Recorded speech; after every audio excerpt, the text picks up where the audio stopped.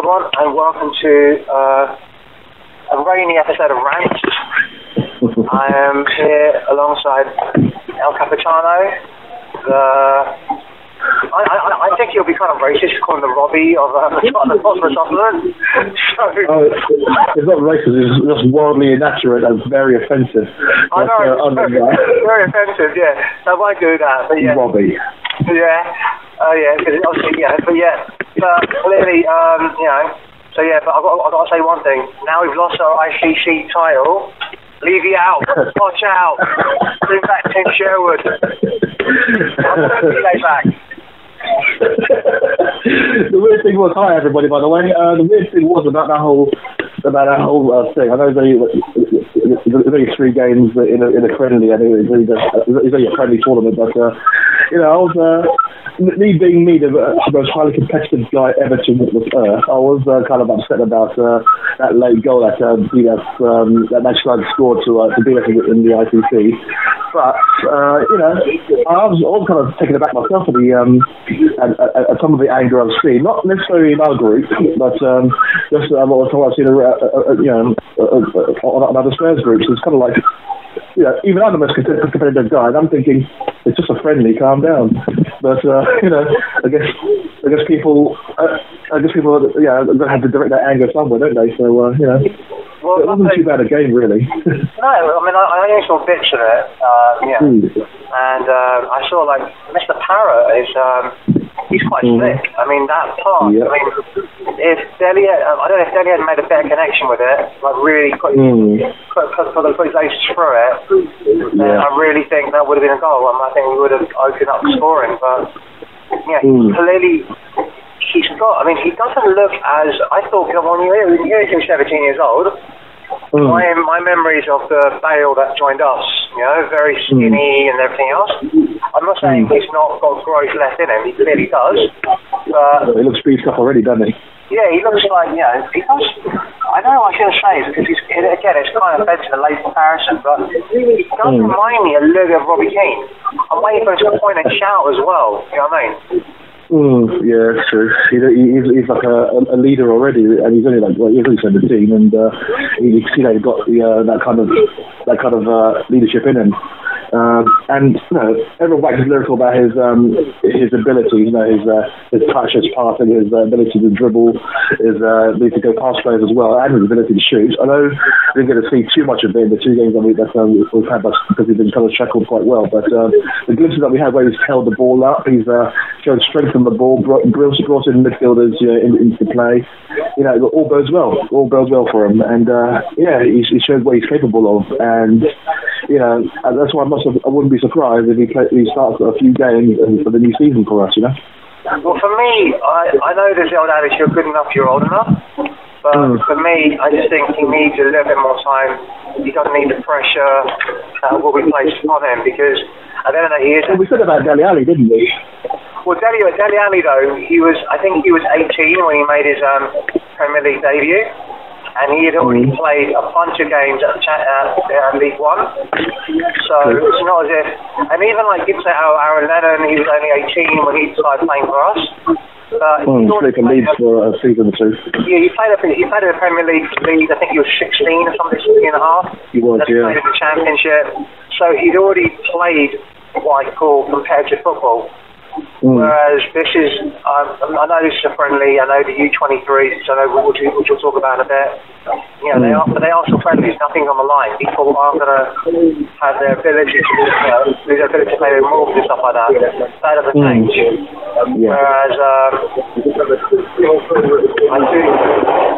I do think, if you are if you are a young kid, I mean, for me personally, I've actually said that we need to get maybe another striker in. Which I think we will. Yeah, I don't think get a big lump. I think sometimes you need to be able to hit it long.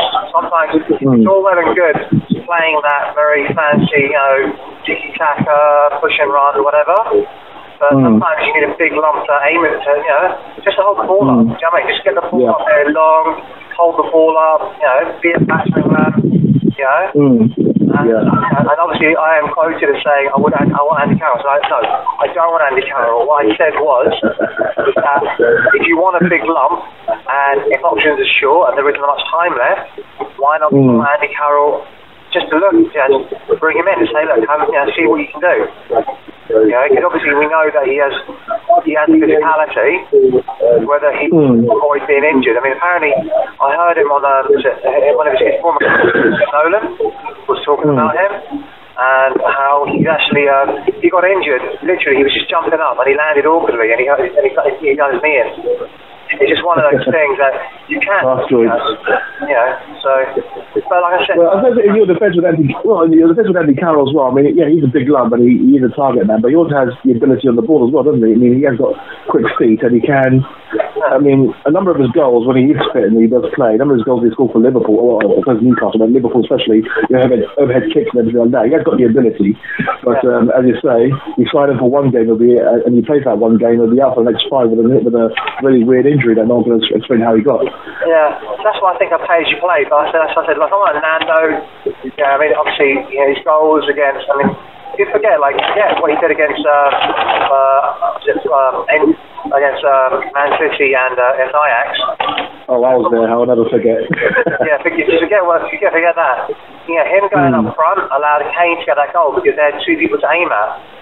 And you have 2 big guys to aim at. It just splits the defenders, and I mean, there's a very good goal that I think, if you remember, everyone remembers Kane goal against Arsenal back in 2015. One of the reasons that Kane is able to get that run on the defender is that Lamella's up there with him. Lamella's 6'1", 6'2". I'm not saying Lamella's going to jump up and do like a big, Michael Jordan-esque defy gravity or something, but he's going to be there long enough. He just gives you someone to think about. Still will play up front alongside. An option, but apparently we're looking at Paulo Dybala. So when does Rivaldo and Messi and Gamio sign? Well, this one seems to have got a lot of traction. I'm not quite sure how it's gotten so much. Well, I know it's got so much traction because a lot of people want to believe stuff, but. Like I said in the group, I can't remember the name of the original website now. It was an Italian website where I first saw this rumour, and I dismissed it out of hand because that website was just literally just full of a load of rubbish. It always is, and the stories that they've linked us with before have never ever come true. So when I saw this, I just dismissed it. But then I saw another website carry it on, and then I saw somebody post it in the group, and then I saw someone, and then I saw it on Sky, and I'm thinking, wow, just say, I think they call it the butterfly effect, don't they? Just a butterfly flapping its wings in one area to cause a hurricane further afield. This is literally what's happening, really. I'll be very surprised if we get Dybala through, or even if we're talking to him. So, I just think it's just one of those things where I remember years ago we were linked with Fernando Couto back in the day. All these links, and it was like literally they had to make a press release saying, do you know what, he's a very good player, but we're not interested in him.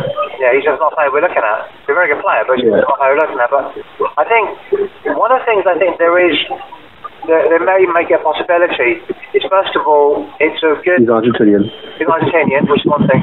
Secondly, it tells bettors, you know what, you're not the only game in town. We want a number 8, a very skillful player that can move the ball at pace. We can look at this way. And I think, thirdly, because there's a really good podcast I've been listening to called Transfer Window Podcast, and essentially what it is, because of the effect of the sovereign wealth nation clubs, a lot of the traditional clubs have had to increase the amount of money they're offering to their players. And the thing is, when those transfers work, that's brilliant. Either you get great value and you get loads of TV money, or you can sell them for a huge amount. Either way. But the problem is when they don't work, and then you're stuck with albatross, and then how do you shift them? Now, Juventus are very good at basically how they buy and sell players. They're very, very good at it. But with the money they've spent on Dulwich, on Rabiot, on Ramsey, I just think, and the fact they're not going to shift Higuain. Higuain has had no takers. I mean, Milan didn't want him. Chelsea decided not to take an option off to buy him. I think maybe with Sarri, who's his former manager at Napoli, they may have a new lease of life, but ultimately you've got a lot of wages there, and you've got to decide, can I afford to pay those wages? And you've got someone like Bernardeschi. I mean, I heard some shit about, he doesn't want to be in Ronaldo's shadow. Well, that's bullshit, because so the guy that wrote that is not a bellend, but I think it's errors. Although he did say anything in capital letters, or if you can't say anything in capital letters, he's not a bellend. He's made an error, because you don't like being in Ronaldo's shadow. I don't know why you don't like being in Kane's shadow either. Exactly. So that's just my take on the matter. But and for me, you've got to shift. We have loads of foreign players. Who goes? When Yarman's going, possibly Lamela goes, because there's no way we buy Lo Celso and Dybala and not with Lamela, because they're all. We have 3 left-footed Argentinians who like to spur tackle in and everything. They're literally identical. Argentina literally have loads of these kind of players. You know. Started from Maradona onwards. Yeah, and they've always had it. But for some reason they've had a glut of these kind of players, and so I just don't see why we're gonna. The only way I see this happening is if it's one of those I remember when Chelsea signed Essien and they had to sell was it Thiago Mendes to Juventus or to Lyon because they just couldn't afford to keep both of them together. They couldn't give them both playing time. And apparently, was it Mourinho was regretted letting go of Mendes? He always tried to bring him back somewhere. Yeah. I just think he's one of those players. I mean, I do like Dybala. He's obviously a very talented player. He's clearly more talented than Lamela. But you know, for £80 million, we're playing one Foyt or Serge Aurier or Carl Walker-Peters at right back. Or we're going to play Ryan Sessegnon, who's only had 1 year in the Premier League at left back. Look at Danny Rose. I mean, we have bigger priorities. I'm sorry. That's just, for me, this is a bias. Well, that's the thing. Let's actually carry on giving them that time. I think that's literally what he's going to do. Literally try and blood them at left and right back. So I don't think I honestly don't think he's going to look at those positions. I think that they're priority to bring people into. You know, on the time still. I think he literally is going to. If the second non-deal does happen, he's literally going to bring him in and play him as first choice to try and mimic, you know, the old Walker and Rose partnership that they had at wing back. So, you know, the people who fly down the wings and well, we'll see what the crossing is like. So I guess he will play Foyt, because Foyt is very technical, and he can put in a good pass as well, as you've seen. He's ping a long ball and put it on the fixtures for anybody. So yeah, I have a feeling that he's going to. He's not a fullback. He isn't a fullback. You watch the game in Paraguay. He literally. I don't know what. I think the Paraguay might. I mean, Argentina as a back line were bloody awful. They really were. And somehow, as bad as they were, they should have actually won the Copa America, because that's how bad they were. But they really should have won it. They just had so many chances, and they missed so many of them. But their defence is their Achilles heel, because you knew that. It always has been. Go back 50, 60 years, Argentina never had a good defender. So, they've had Ayala, Sensini, but those guys retired, back in Pochettino's. Oh, sorry. Yeah, well, when I say good defender, I mean good defence. They've always had good individuals, and people who stand out. You usually have that captain that. Go back to Passarello in 78 and 82, but they've never had a good defence. There's always like one stand-up player, and then a whole lot of, I won't disrespect them, but a whole lot of average players. So I guess that's kind of always how it has been. So maybe Foyt is going to actually, I guess, well, obviously Pochettino see something in him, and he's obviously still young as well, isn't he? So maybe he'll be moulded into a player who can defend much more capably as he can pass or go past players. So I'm old-fashioned. I want my defenders to defend first. Oh, everybody does. Yeah, everybody does. I think that's pretty much the way football's kind of moving into now, where you have your wing backs spend most of the time attacking and they do defending. And when the wing backs go bomb forward, then the defensive midfielder will drop back a little bit to fill in that gap just in case. So it's kind of weird the way it's kind of evolved. I think that's kind of how we're looking to play.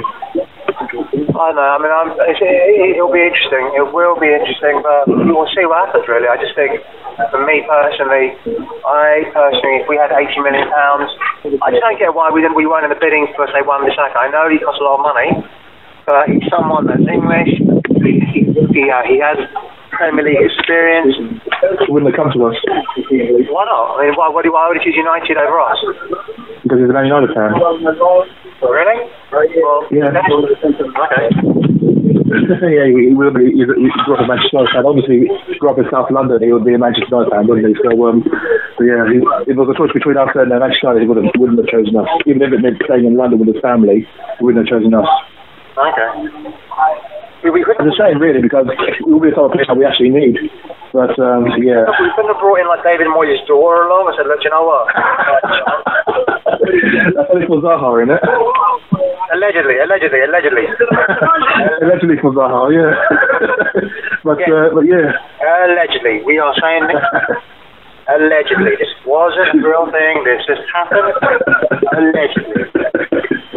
She could have been in the stands as some kind of like allegedly. Well, speaking of which, I just seen Kieran Trippier on the TV, where quite weird really watching Real Madrid and Atletico Madrid played in the ITC last night, and there was quite a day. I can't believe I missed that. I'm so annoyed. Well, actually, you probably would be, because Atletico Madrid won 7-3. No, oh fuck, you know, Sorry, and I can't believe I missed that as well. Atletico Madrid actually won. What is it, like 3 in the morning or something? Something like that. It was played in America, wasn't it? But, I am so going to try and watch this game now when I get home. I have a potential to try and find my channel, Free Sports, my channel, and see if I can get hold of that, because that looks like a very good game. Anything to see Real Madrid get hammered, so I love it. So basically, this is, do you know what? I'm not being bad, but I kind of think this was kind of a setup. Because, number one, I just think, bear with me on this. But actually, no, not a setup, allegedly. Allegedly set up. This could be allegedly away for marketing La Liga. I think NSL are watching this, so yeah, let's have a look.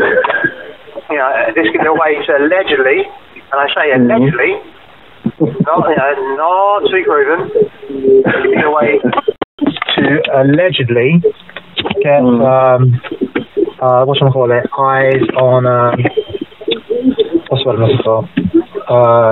So let's get this all out of Bluetooth, sorry. Apologies, I have technical errors. Yeah, this is how you know it's all live, everyone, ladies and gentlemen. One second. How's that? Better? That's better. Yeah, not better. Yep. Yeah, so basically, I'm just saying, no, allegedly, because obviously I know that they wanted to do that, is it Game Abroad or something? And they want to bring La Liga. Yeah, they want to bring that league up, and it's a good way to get the excitement going, because everyone knows who Real Madrid is. And it would be a good way to kind of get that thing going forward, but I don't know, it does seem rather risky, personally. But, yeah. Well, no matter how much they want to try, if they did allegedly try and do that, Real Madrid would not be happy about shipping 7, you know. Oh, could you imagine? Apparently Bale's on his way to China as well, so that's... Yeah. Oh, God. So, yeah. So, basically, you didn't need an extra... Because the thing is, because there's a really good podcast, Transfer Window podcast. One of the reasons he was staying wasn't, A, because of the money he was getting at Real Madrid, $500,000 a week, but his commercial contracts, he gets a lot of money from being a Real Madrid player, as in commercially. And so he would lose money if he actually left Real Madrid, literally. Not just from the wages, but also commercially. So that's one of the...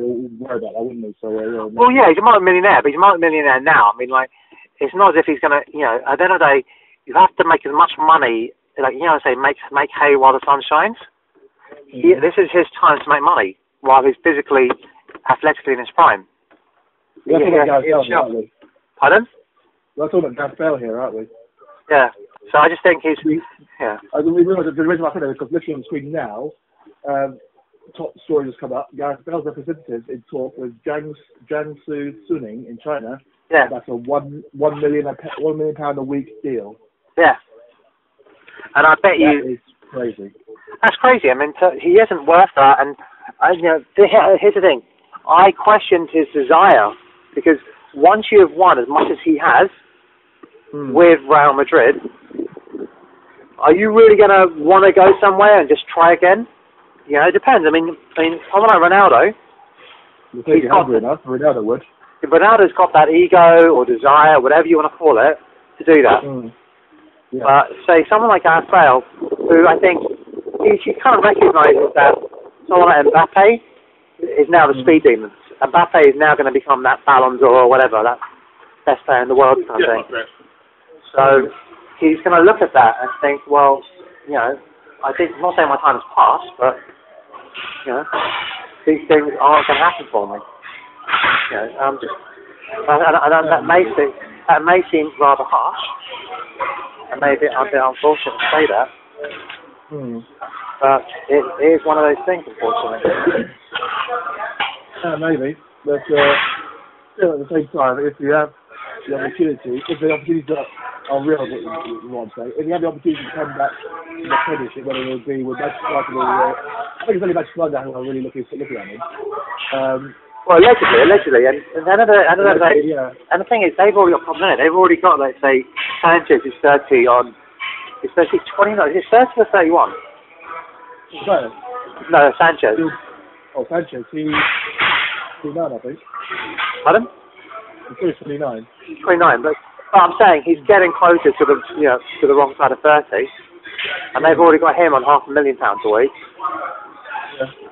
So, at the end of the day, it's a real struggle to think, well, who am I going to bring in? Who do I want to bring in?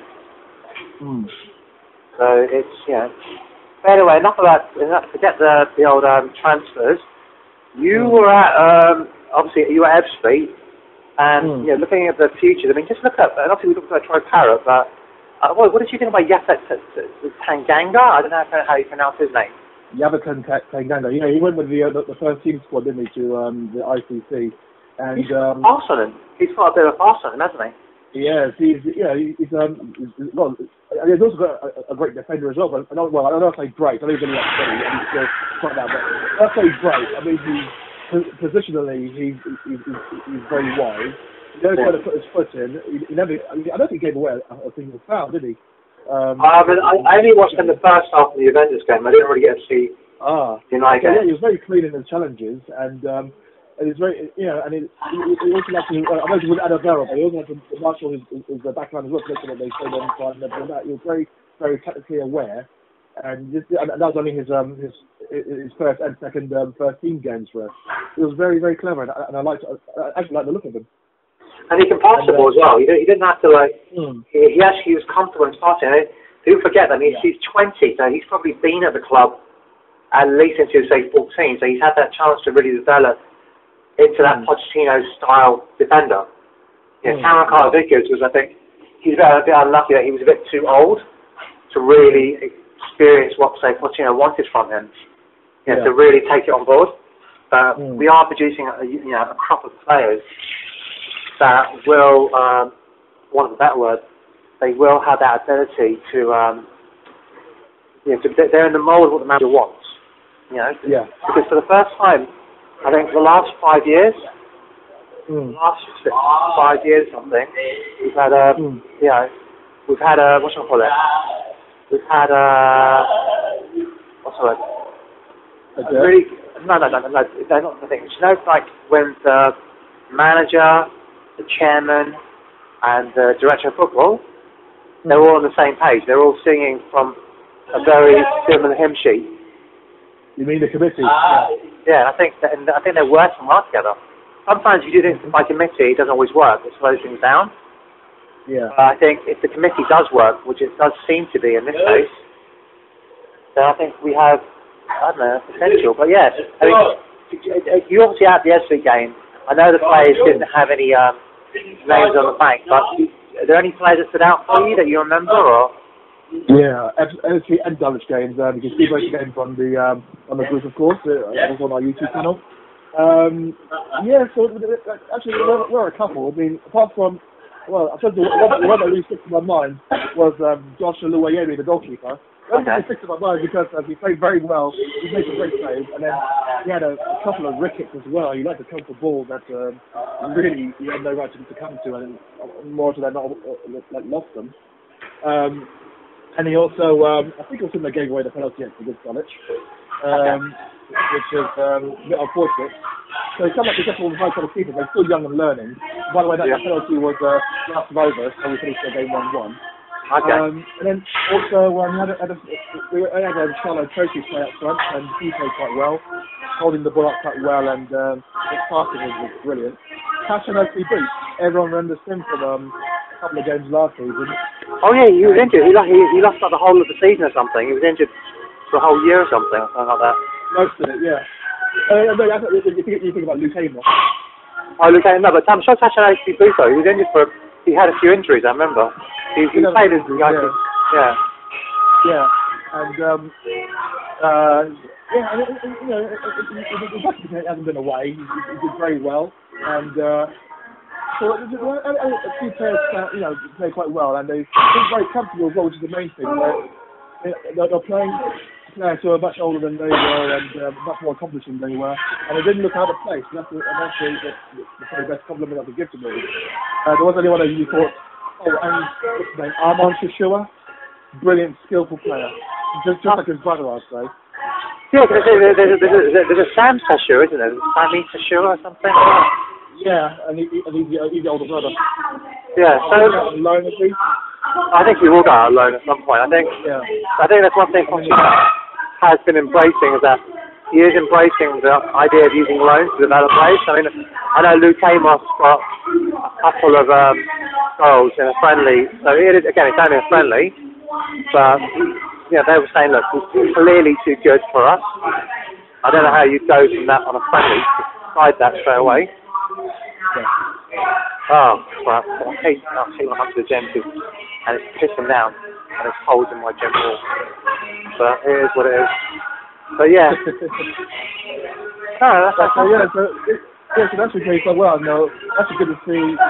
Really looking so relaxed in the on that field, and I would say props to Ebbsfleet and Dulwich for putting on a good show as well. It was really good to get the feel of the London weekend, and also to pick up two stadiums as well, which are proper non-league English style stadiums, and good to visit them. And the fans are very complimentary. The Ebbsfleet fans, they actually thought we had a very good team out there, and they quite impressed with them. The Dulwich fans were a laugh as well, falling over a couple of times in that game. I thought that's going to be a ball at one point between the Spurs players, but it's all good natured in the end. Well, that's what you want. You don't want it to get. Yeah, it is a friendly. Yeah, it's supposed to be a friendly. And the Spurs United game was supposed to be a friendly, but I think the two players squared up to each other at one point, didn't they? Well, I think, to be totally fair, I mean, I think what I did see was it Sissoko was held on to by Daniel James or Mark, whatever his name is, and Sissoko did.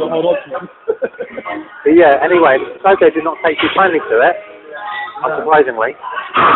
So he just said to the lad though, he's only 19 or something, and Sissoko's a big guy, and he decided, you know what, I'm not gonna back down from you, which credit to the lad. I mean, he's not. I don't know how big the lad is, but Sissoko's an actual unit. Do you know what I mean? Yeah, exactly. So to be able to have that I think they went into a tackle. I think Sissoko. I'd say accidentally, but when I was watching it on, they seemed to think it was on purpose. Sissoko accidentally stood on James and he took the ball off and they kind of run out. But the main players on the channel probably were a bit worried about that. I guess understand it, but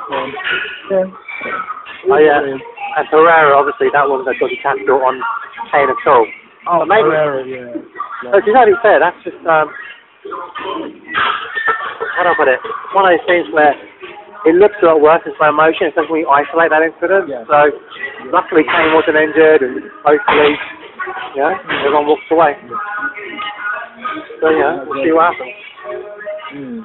Well, anyway, this has been a great chat, but obviously you can tell why I'm at now. Bit of the noise in the background. So I'll leave you. I love you and leave you. So hopefully we'll be doing So Chris is going to be at the Inter game next Sunday. Sunday, isn't it? Sunday. Next Sunday, yeah. Yeah. So obviously, I'll see if I can. Sometimes it's unlikely, but Chris is always at he's at the coaching office, pre-game and maybe post-game. And so we would obviously come out and say hi. We'd love to have you guys on, get a bit of your insight and knowledge. And Chris, is there any other? Obviously, you can reach Chris at man like Chris at CRSANDRO _. Hey, there you go, and you can reach me. You can reach if you send me a follow request at the Real Shubon, then you can reach out to me. But generally, you see me on a lot of Chris's things, and I'm on Facebook as well. So anyway, please check us out on the Facebook page. Check out our videos. Is there anything else? No, I think it's all covered, and I'm just looking forward to the new season, and if all the rumours all come through, then we should have a good spot to pick from when that Villa comes up. I know, it's such a contrast to last year. It's unbelievable. Alright, Joe. Alright, take care, man, and as always, come on you Spurs. Come on you Spurs, you'll take care.